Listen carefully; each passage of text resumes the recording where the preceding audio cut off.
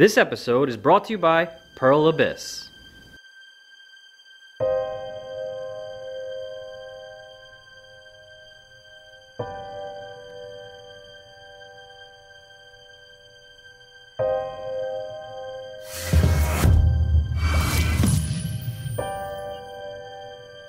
And welcome back to another exciting episode. Today we're going to be building the most devastating weapon we've ever built on this channel, and that is from the brand new character Nova from Black Desert.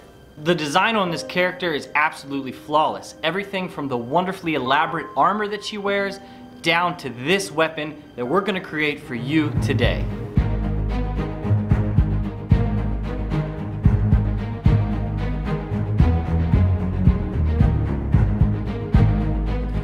To get the build started, we first have to make our massive striking head of our weapon. To do that, we're starting with some 3-inch round stock. It's the largest piece of material we have, so we're going to leave it long and start by upsetting it underneath the power hammer.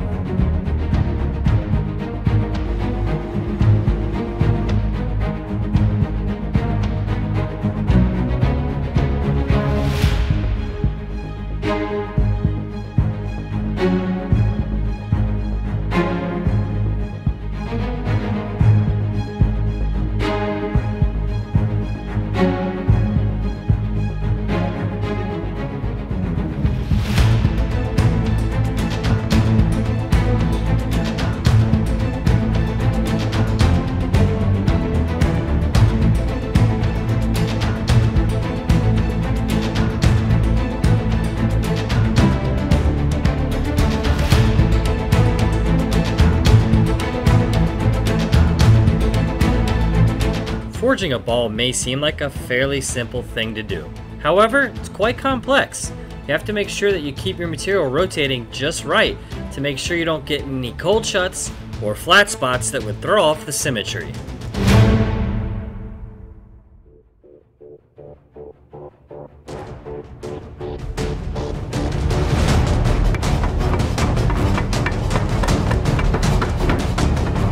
With the ball now forged to shape, it's time to start putting in the hole that will allow us to attach the sphere to the shaft of our weapon.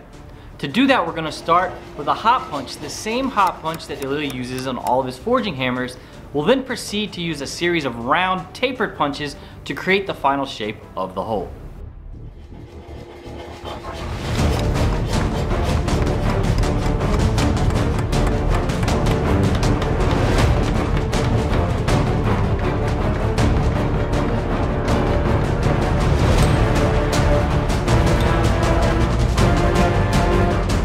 With the head of our weapon now created, it's time to start moving on to making the haft of the weapon.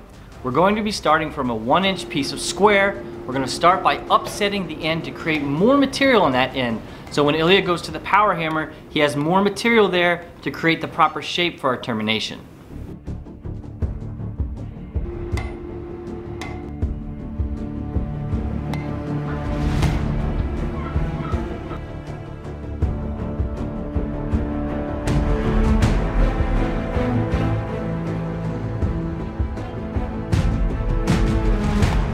In the game, the handle has a very distinct twisted look. However, before we can twist it, Ilya first has to turn that square stock into round.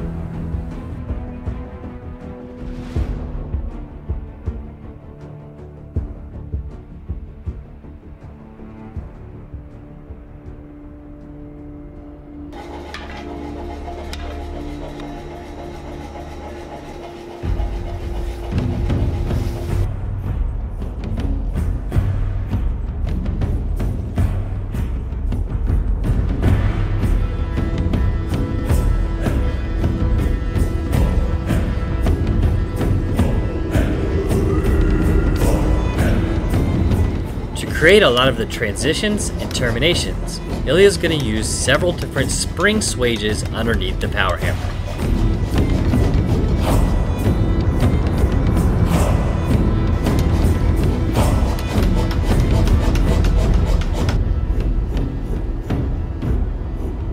Unlike a bladed weapon such as a sword or a dagger, the true tool against an armored combatant is a blunt instrument like a warhammer or a morning star.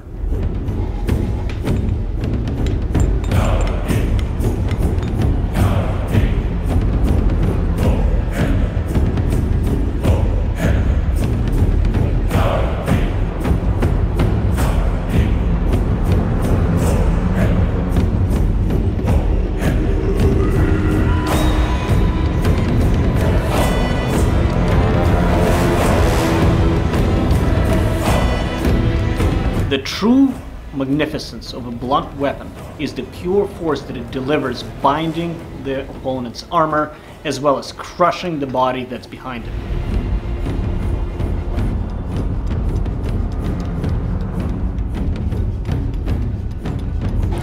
Two of the main goals for Ilya on this project were to create both the handle and the head of our mace, completely in the forging with no grinding whatsoever. Job well done.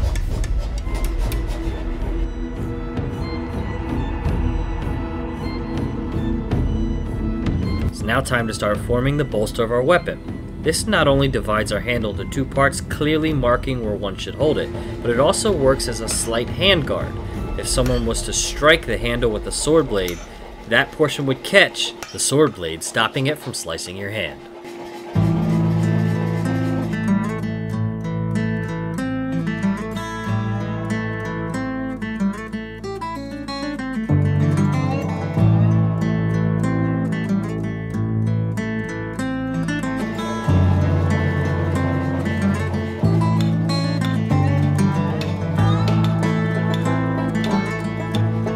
Fitting with our all-forged handle theme, the bolster is now driven onto the handle while it's hot, and when it's cooled, it's on there permanently forever. No need for welding or pinning.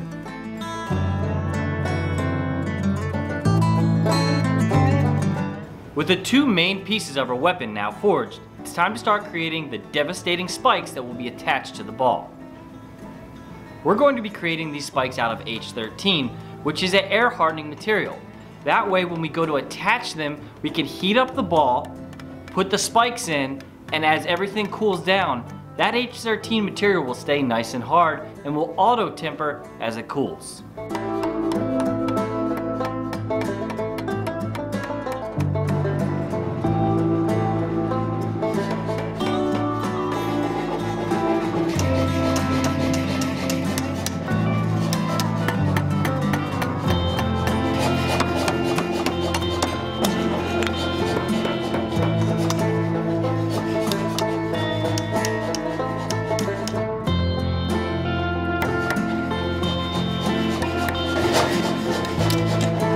Making one of these spikes is no problem, however we have to make a whole bunch. So once again, Ilya's made a couple different swages underneath the power hammer to help him duplicate the shapes over and over.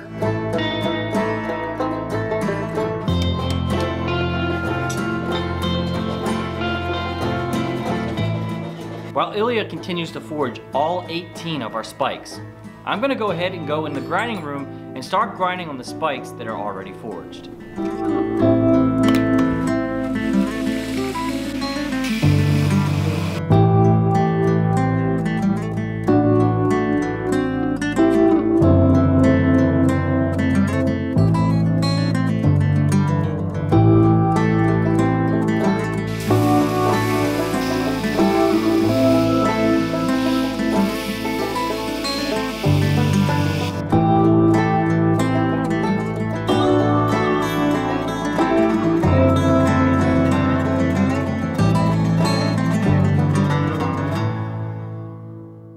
H13 is naturally an abrasive resistant material. That means if you don't use fresh belts while you grind it, the material is not going to cut at all.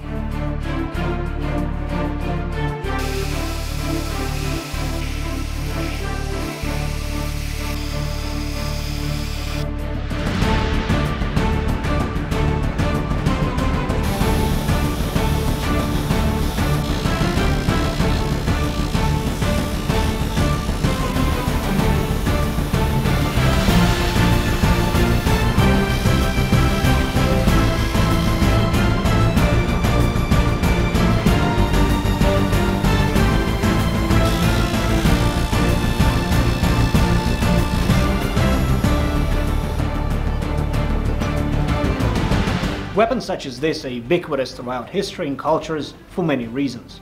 For example, in medieval Europe, very often the clergy would use a morning star because they were technically not allowed to shed blood, so obviously crushing the opponent's skull is perfectly acceptable. In Eastern Europe, for example, there are two weapons that are symbols of status, the saber as well as the scepter or a mace. And you can look at the regalia of kings where the king has a scepter and an orb. The orb symbolizes the power the person has over the land, and the scepter symbolizes the authority to distribute violence.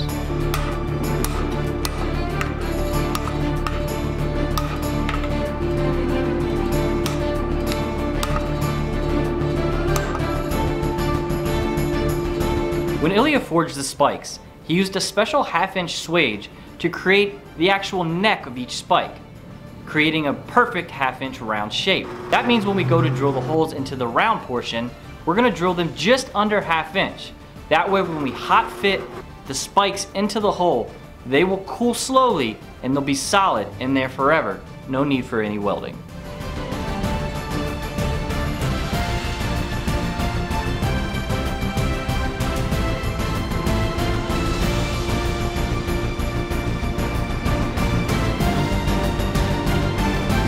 Now that all of our parts are forged and finished to shape, Chris is now going to assist Ilya by using a special top tool and driving the spikes into the round portion of our weapon. That top tool has a negative recess that matches the tips of our spikes perfectly. That way the spikes won't get dinged or messed up at all throughout this process.